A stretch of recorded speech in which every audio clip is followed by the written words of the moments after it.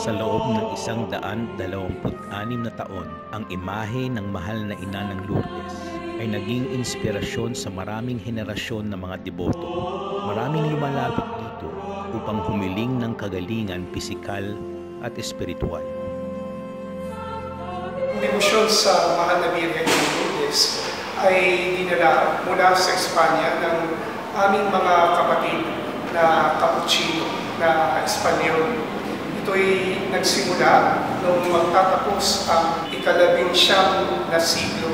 At sa simula't simula pa, nakita ng aming mga kapatid na Capuchino noon na napakaraming mga deboto sa mahal na Birhen ng Lourdes.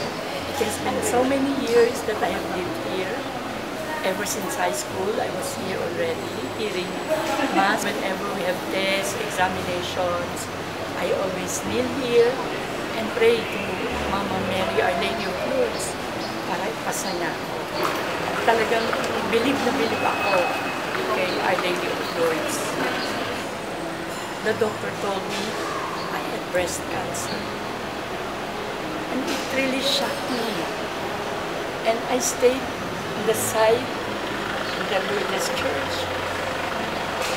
I always cried, Our Lady of Lourdes, bakit ako? Bakit ako may cancer?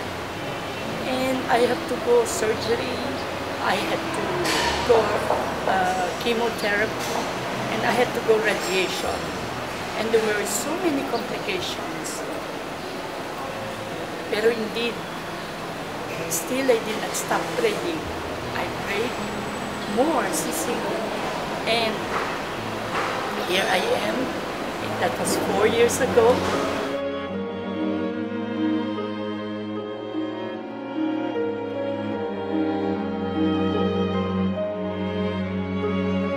Matapos ng maraming taon, nakikita natin na nananatili ang dami ng deboto sa mahal na Birhen ng Lourdes. Kung tutuksin, kapansin-pansin, sa buong Pilipinas, maraming mga bahay na may kani-kaniyang grupo ng mahal na Birhen ng Lourdes. Ito'y isang patotoo sa lawak ng debosyon para sa mahal na Birhen ng Lourdes.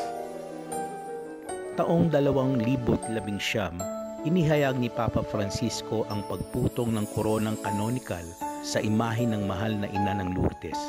Ang koronasyong canonical ay ang pinakamataas na pagkilala na iginagawad ng inang simbahan sa isang imahe. Ito ay formal na iginagawad sa isang imahe ni Maria sa pamamagitan ng paglalagay ng isang korona o isang malabituing liwanag sa ulo.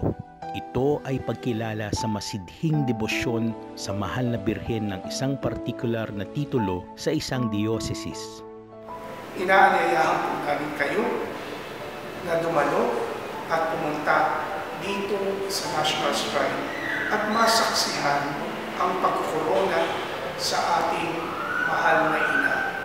Isang napakalaking biyaya ng Panginoong Diyos na idadaos natin ang Canonical Coronation ng mahal na Birhen ng Lourdes sa darating na 2 ng Mayo 2020. Kaya mga kapatid, inaanyayahan ko kayong lahat at ang buong sambayan ng Pilipino na dumalo dito sa pambansang dambana ng Birhen ng Lourdes at magdiwang tayo at parangalan ang mahal na Birhen ng Lourdes na nagmamahal at laging tumutulong sa atin. Salamat sa inyo.